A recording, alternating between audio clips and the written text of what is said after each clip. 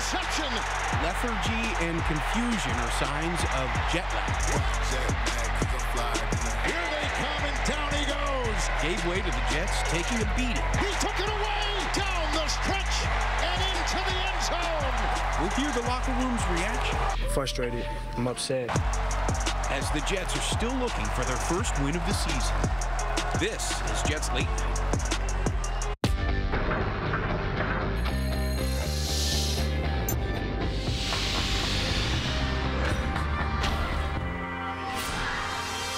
Well, the Jets are now 0-4 to start the season as the offensive woes have yet to be figured out. Welcome to Jets Late Night. Steve Overmyer here alongside 11-year pro and former Jets defensive end Jamaal Westerman. Jamaal, what's it do to a locker room when you're looking around and the answers just cannot be found? Man, it's tough having a game like this. I mean, you're looking at your teammates, what can we do? But you know that you have to get it done in the locker room. And that's the only thing, because there's no help coming. Joe Namath is not coming through that door.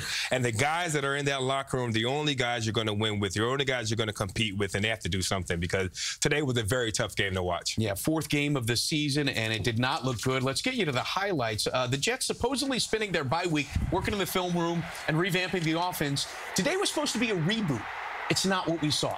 Luke Falk throwing a pick six as Philly races out to a 14-0 lead in the first. And then on defense, the Jets actually held their own. They limited Philly to less than 300 yards on offense, but the Eagles made the most of their chances, converting 2 of 3 chances in the red zone. Game was already decided by the time they got to the fourth, and finally they saw something that resembled the offense. Vincent Smith scoring New York's first offensive touchdown in 12 quarters. That is the longest streak by any team in 10 seasons. Nobody can blame the Jets for being too cautious when it comes to Sam Darnold's health here, but how they handled Luke Falk this week was borderline negligent. Falk barely had first-team reps this week, and it showed a fumble loss for a touchdown, and he took a beating from the Eagles' defense, Jamaal. I mean, this defense right here, you came in the game with 3 sacks, able to get 10 sacks. 55 Graham was all over the field. He had sacks. He was pressuring the quarterback. He had hands in the quarterback's face, forcing an interception. He was a monster all game. This defense is a championship defense, and they got right today against the New York Jets. Jets losing by 25, their first 0-4 start since the Herm Edwards era in 2003. We had a lot of different reasons for a lot of those sacks. Whether we held on to the ball too long. There was one that was definitely on me. Didn't have anybody open, and we had a couple where we didn't run the right routes, and we kind of busted on that. And you know, Luke didn't have anywhere to go. We were ready to go. We had a good week of practice. Defense played well, special teams played well. We just didn't play very well on offense. We just took our turns. They're not fun. You know, that hasn't been fun to call. You know, we just got to find a way to be able to run the football, be able to have positive plays, keep ourselves out of 3rd and long. We're just doing all those things that we can't do. The defense is playing good, special teams playing good. We all know what group needs to play better.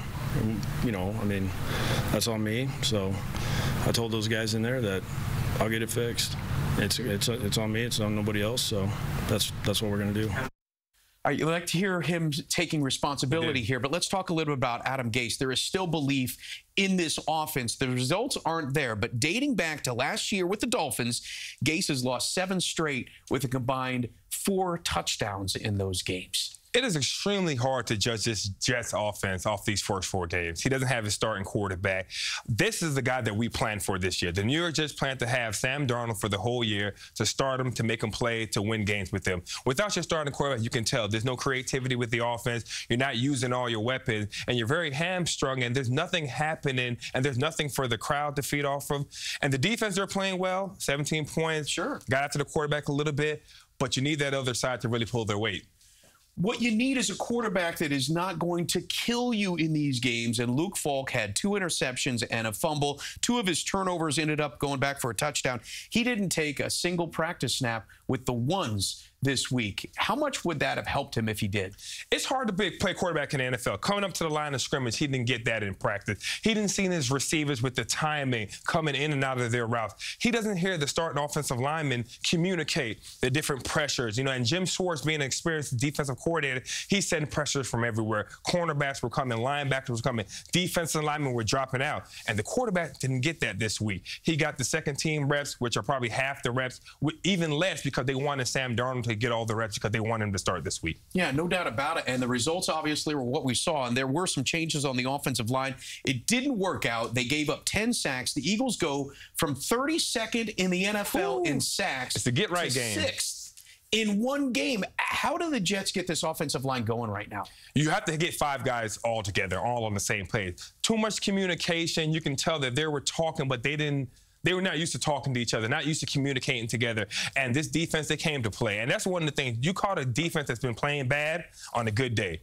And they came hungry, and they ate completely the whole day. The defensive linemen ate. You had interceptions. You had cornerbacks coming off, making big plays in the passing game. Everybody had an opportunity to make a play this game. Yeah, it was a hungry man dinner, and they were definitely eating in this one. The one who scored for the Jets offense was really from an unlikely source. Vincent Smith was recently signed from the Texans practice squad.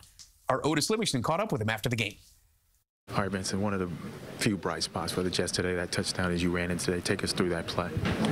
You know, it was a play we worked on a little bit and got introduced to everything this week, and it came out of nowhere and just made a play. That was the first touchdown in about 32 possessions. Why do you think the offense has so much trouble scoring the football, even after the bye week? Personally, to me, we just need to play as a team. I know we have a lot of struggles, injuries, and I think when it all comes together, we're going to be really good. There's a lot of yards to be had out there. How frustrating is it for an offense not to be able to put any points on the board like that? It's very frustrating. You know, we're all professionals, and we want to be professional. And, you know, our job is to score, put points up, get yards, pick up first downs. And like I said, it's on us, the players, to do it. So, you know, we just have to put in that extra work, that extra time. It's hard to win a game in the NFL. Jamaal Westerman, you play defensive end. What's it like when you see that reverse end around coming over the top of you? Because it's always a faster guy than you, right? So you're trying to stop, get your foot in the ground. You try to redirect to make the tackle on the receiver coming around, but you can never make it. And this play right here, this was one of the plays that I like from Adam Gase. They're in the red zone defense. They're in the red zone offense, and they got points with the creative offense that went away from Le'Veon Bell. Another receiver got the ball, and that's what you like to see. That creativity, which you didn't see today. You saw it on that. They have the players to be able to do some different things, but they're just not doing it. You know that he had to limit the playbook with Luke Falk out there. We just hope that that playbook can be expanded when you see Sam Darnold get back in the lineup. All right, we're back to get an opinion of beat writer Connor Hughes next. You're watching Jets Late Night. I'm not going to make any excuses. I got to go out there and perform better than I did today. You know, I was getting mental reps all week, and I got to do the best with what I got, you know. Whatever it is, it's football. So any opportunity I get a chance to make a play, I got to make a play. You know, I think I could have played better today. You know, and if everybody in the locker room feel the same way, you know, they probably shouldn't be here. I need a seatbelt. You need to move the seat closer. You need a seatbelt. That's it, Grandma. That's it. Your turn. At M&T Bank, we understand having the right guidance in life is important. That's why we're here to support you along your entire financial journey. So if you have questions about managing debt, ways to save, or planning for the future, we're here to help. Look at you go. Let's talk today. This is Jonathan Harrison, center for the New York Jets. Bullying and cyberbullying have reached alarming proportions, and as someone who has been bullied, I personally know how traumatic this can be.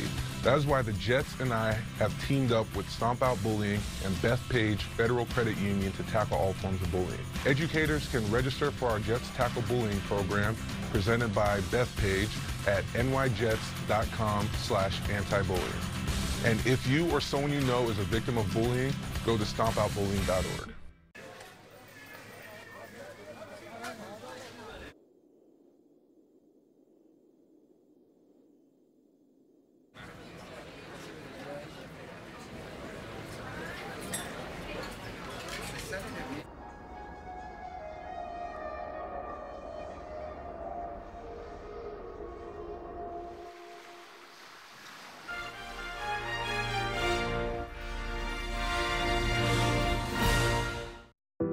What's the difference between good and great? Fire, grit, dedication. At Florida Tech, we face obstacles with integrity, with courageous character, with unbridled determination. We stand for knowledge, for a better tomorrow, and for each other. Give us an impossible task and let us get to work in our pursuit of greatness. We are Florida Tech. Relentless.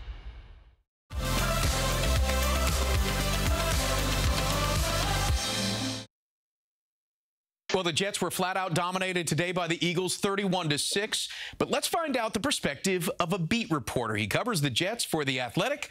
Connor Hughes joins us from Philly. And Connor, the Jets made a decision to keep Brandon Shell as a healthy scratch today. Given their O-line concerns, how surprising was this?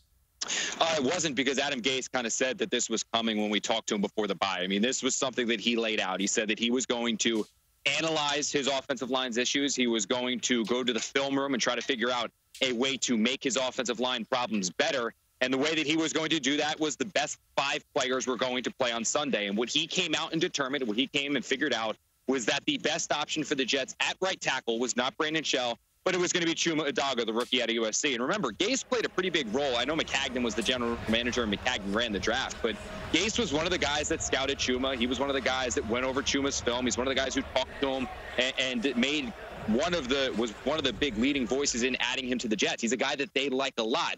And one of the reasons why they decided to play him instead of Brandon Shell was because they thought he would bring more athleticism, and he was going to allow the Jets to do a little bit more maybe than what Brandon Shell would, because Shell's kind of more of that physical phone booth type offensive tackle where he's best in close spaces, not really a guy that's too great when he's off running. So they thought they were going to get more with Chuma out there. He's a guy that they drafted. Brandon Shell is not somebody the Gase played a role in drafting, and they threw him out there against the Eagles to see if he wouldn't be a little bit more of an improvement. Obviously, collectively as the offensive line, that plan didn't work out too well. Well, the Jets desperately need Sam Darnold, but he clearly wasn't healthy enough to play this week. Is it even safe to put him out there next week against Dallas? It's safe. Here's the thing about Sam Darnold. It's safe for him to play as long as his spleen is no longer enlarged.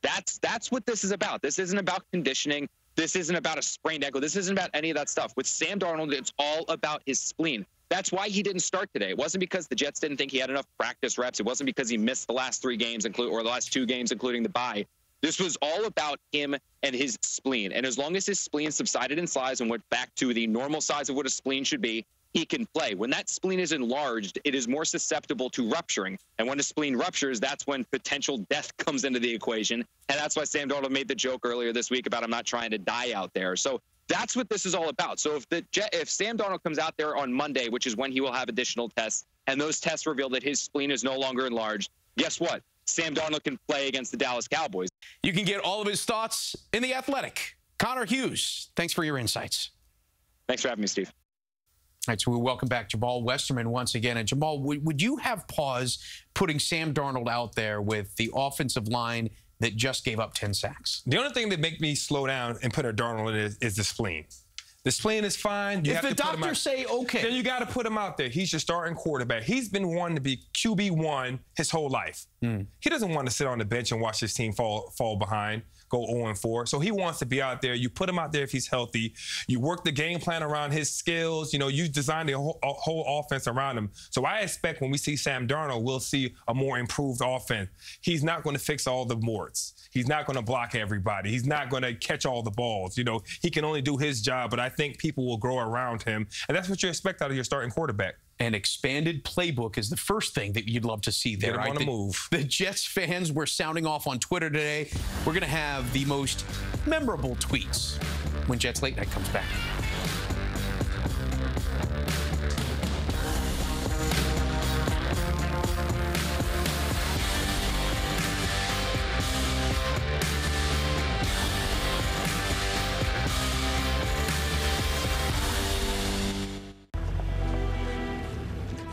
Hey, Winchester. I love you, but this isn't just any car. It's an Audi. Every line, every stitch, every sound has been meticulously crafted right down to the very smell. And you're just gonna slobber all over it, man. Obsessively dedicated to every detail. Get exceptional offers on an Audi today.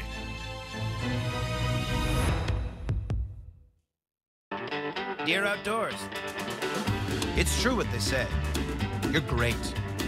Can't wait to take a hike, pitch a tent, and make a splash. Whenever you call, I promise to answer. Live large. Toyota. Get 0% APR for a full 60 months on a new 2019 RAV4 or get $2,000 customer cash on a new Highlander. Find yours at buyatoyota.com.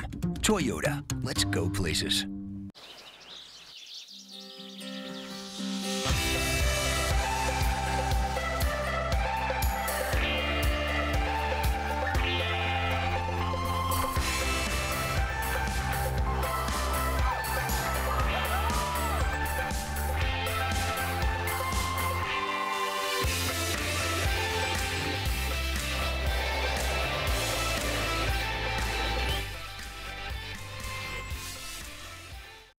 Selfie?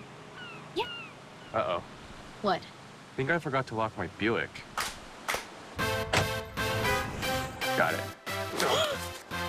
At least your Buick's locked. At the heart of every Buick Encore is you. Current eligible non-GM owners and lessees get 20% below MSRP on most 2019 Buick Encore models. Or current eligible lessees get this low mileage lease on this 2019 Encore for around $149 per month. Watch Lonnie Quinn and the CBS 2 Weather Team on CBS 2 News.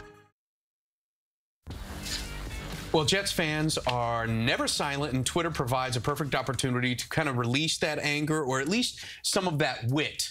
So let's take a peek at the top tweets of the day. We start off with, Jets fans finally got their first franchise quarterback in 40-plus years. We can't even enjoy it yet. It's like knowing what's under your Christmas tree and not being able to open it. Santa baby. Listen, man, he'll be back. He'll be back. Great tweet, though. All right, next one from Mike. At this rate, Greg Williams is going to put a bounty out on Adam Gase. Listen, Skip, just don't say nothing with that one. You'll get a fine. You'll get fined. Daniel tweets out, I'm just saying, the Winnipeg Jets have scored nearly as many goals in their last two games as the amount of points that the New York Jets currently have against the Eagles, and you only get 1 point per goal in hockey. I'm a fan of Winnipeg. I love the Peg, baby. As a Blue Bomber, former Canadian Player of the Year. That was my spot, man. Colassio, shout out, man. That was great Italian food in Winnipeg. You wouldn't guess that. Colassio. Is that right? Oh, great Italian food. Okay, all right. And then finally, can we just order 5 of these from Amazon to replace our offensive line? Sometimes these fans can be a little cold. If you Prime, you're good, man. Amazon Prime, you can get it tomorrow. Right, it would be you'd be ready for the next week. All right, well, the Jets defense only allowed 17 points today, and Jamaal Adams is the leader of that defense. Otis caught up with Jamaal after the game. I don't avoid getting frustrated at all with losing. I mean, we lost. It doesn't matter. So I'm frustrated. I'm upset. It is what it is. What gives you confidence, Jamaal, that this can turn around? I stay confident. We stay confident. That's all we can do, man. Do you believe that these problems that collectively the team has kind of had with winning, do you think that they will be solidified when Sam comes back, that will make? Well, I hope so. We'll see, man. We just got to continue to do what we do. I got to continue to do my job as one of the 53 guys on here, and I got to hold everybody accountable. As one of the leaders, I got to make sure everybody's keeping their head up high, playing fast, and controlling what we can control. Did you expect a different outcome though after the bye week? I mean, anytime I step on the field, man, I expect to win. We all do, but it didn't happen. Okay. The defense is playing well. They're playing good. What message would you have for the defenders after you see what the offense is doing? As a defensive player in something where you're playing a good game, they're playing winning football. Their offense is just not. But as a defensive player, you're always thinking, let me do my job. More TV time for me. When I'm on the field, it's time for me to show up and do my job. And the other thing you're always thinking is you don't want to have a letdown and win the game that the offense balls out. Right. The offense goes out there and puts up 30. Well, 21. We'll go 21. Okay. The offense goes out there and puts up 21, and you don't want to have a letdown as a defensive player. So you're always focused on your job, to do your job every game, try to create turnovers, try to help your offense so that if they do have a spark, you have an opportunity to get a win, to play a competitive game, which they haven't played in a while. So far, we have not seen that so far this year. Hopefully, we'll get it turned around within the next week or so. All right, we're back with more from the locker room and a breakdown of what went wrong on that pick 6. You're watching Jets Late Night.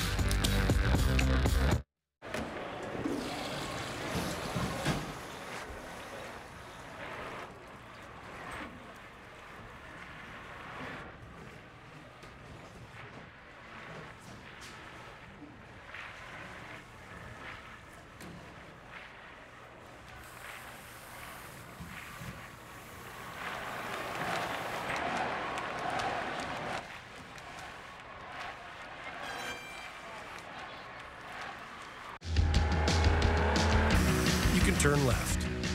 You can turn right. Or if you're behind the wheel of the BMW X5, you can decide not to turn at all.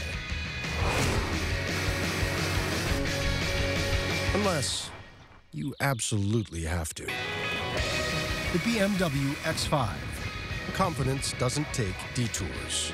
Hurry in to lease a 2019 BMW X5 xDrive 40i for $699 a month. Yellowtail tastes like a very long breath after a very long week. Like lifelong bonds and well-deserved promotions. Like the online date who actually looks like their profile picture. Like crushing your best man speech. It tastes like this, like that. Like finding exactly what you're looking for. Like being in the right place at the right time. Yellowtail wine tastes like happy. The rule of three states, things that come in threes are inherently more appealing. We couldn't agree more.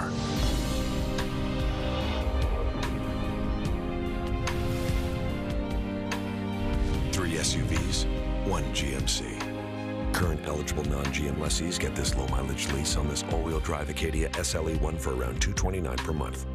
Or get this low-mileage lease on this all-wheel drive Terrain for around $189 per month. Watch Christine Johnson and Maurice Dubois weeknights on CBS 2 News at 5 and 11. Welcome back to Jets Late Night. I'm Otis Livingston along with Jets offensive lineman Kelvin Beachum. And Kelvin, before the bye week, there was a lot of talk about guys taking accountability, guys looking in the mirror over that period and coming back better, coming back making those adjustments. Do you think that guys really did that? I have no question the guys did that. But at the end of the day, it still takes 11 guys every single play executing all together. As far as an offensive line, you guys are going to be judged on sacks, and Luke took multiple hits, got sacked a lot of times. Your thoughts on how the guys up front play? Again, it takes 11 guys, 11 guys playing excellent football. Play in and play out, and it wasn't 11 guys doing that every single play. Was it a situation that they were just, you got to tip your hat to the Eagles today?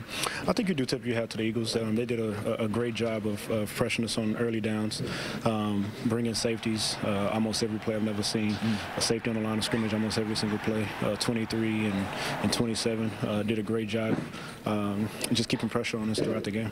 I believe the end around to the wide receiver for the score was the first score in 32 possessions. How frustrating is that you guys aren't able to get the ball in the end zone more consistently? Very frustrating. But at the end of the day, this is what we're judged on. The film is our resume, and again, our resume isn't looking too good right now. How do you guys turn this around? Offense, defense, and special teams. I got to tip my hat to our defense and our special teams. They're playing really good football right now. It's one phase that really has to pick it up and carry the load. All right. Best of luck to you next week against Dallas. Stay tuned for more of Jets Late Night coming up after this.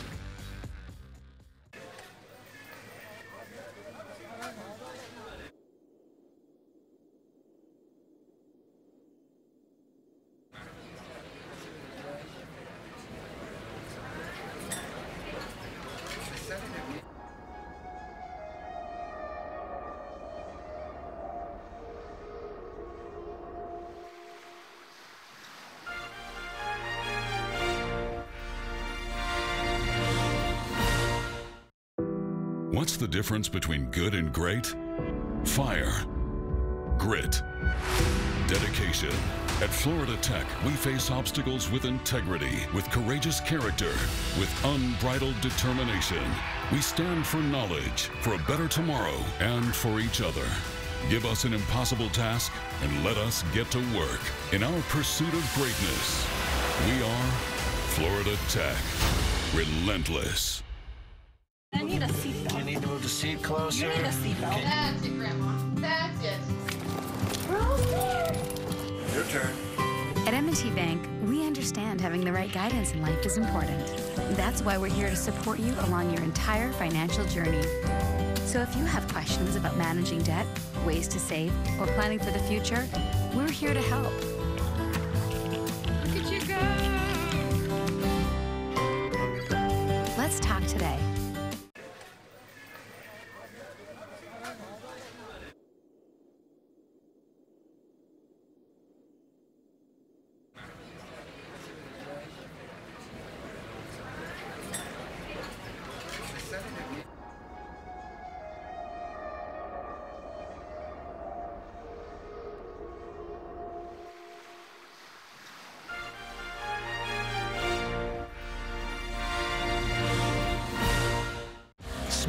Wins from Game Day is sponsored by the New York Lottery. Our lot of small wins goes to a defensive unit that is not getting the credit they deserve. New York may have allowed 31 points to the Eagles, but only 17 of them came on the defense's watch. Mind you, they were without two of their starting linebackers, C.J. Mosley and Jordan Jenkins.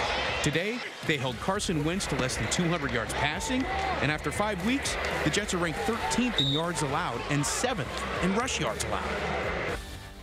Well, Luke Falk finished with a couple of picks in this game. One of them returned for a touchdown. So let's break down that play as we welcome back Jamaal Westerman. Jamaal, what did you see on this play? What exactly went wrong here? Well, it starts with the play before. The play before was 3rd and 1. Le'Veon Bell downhill. They make the play in the backfield to stop him. This is the 4th and 1 play if you pause it here. Le'Veon Bell is set deep. Now, everybody knows 4th and 1, the Jets, we're expecting to run Le'Veon Bell downhill. Now they did something different. They ran a play-action pass. If you play it, they fake it to Le'Veon Bell on the play-action wide zone, but everybody has his eyes on Le'Veon Bell. Brandon Graham, being the defensive player of this game, was able to get in Luke Falk's face, hands in the air, makes him elevate the throw. Nathan Jerry right here, pick 6, touchdown. You never want that. All parts of the defense were successful on that play. Graham, hands in, play it right here. Linebacker, he has his eyes on Le'Veon Bell. As soon as they fake it to Bell, his eyes are going right to Bell because if Bell's not getting in the run game, he's getting in the pass game. Quick throw linebacker, easy play, pick 6. Everybody work. Linebacker, you make the play. D lineman, Graham, hands in the quarterback's face, and that's where he lived all day, right in the quarterback's pocket. He was there at every point that Falk turned around. Offensive line couldn't stop him today. That has to be tough for a quarterback when you've got hands in your face and guys chasing you the entire day. The fact that he got the ball out was impressive. Of course, it wasn't impressive, the result. It is very tough for a veteran quarterback to have somebody in his face. Picture a rookie quarterback that didn't have practice. Yeah, you didn't have a full practice week. Well, quarterback, somebody's in your face, pressure in your face. You're just trying to get the ball out your hands. Let me tell you something, Jamaal. You didn't have any practice with us, and you were sensational on Jets Late Night. We thank you for coming in studio once again. Appreciate and the Jets are going to be looking to break into the win column next week against the Cowboys. For Jamaal Westerman and Otis Livingston, I'm Steve Overmyer. We'll see you next week.